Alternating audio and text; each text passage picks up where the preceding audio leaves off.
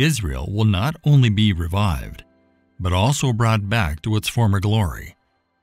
God promised to restore them to their homeland. Ezekiel chapter 37, verse 14. I will put my spirit in you, and you shall live, and I will place you in your own land. God finished the vision for him, since Ezekiel wouldn't answer.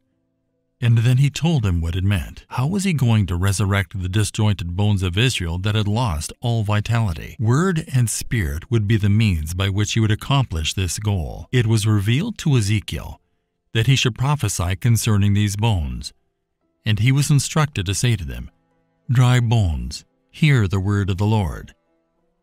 Then as Ezekiel obeyed, God permitted the bones to begin mending themselves together, while tendons, flesh, and skin gave them their original shape again.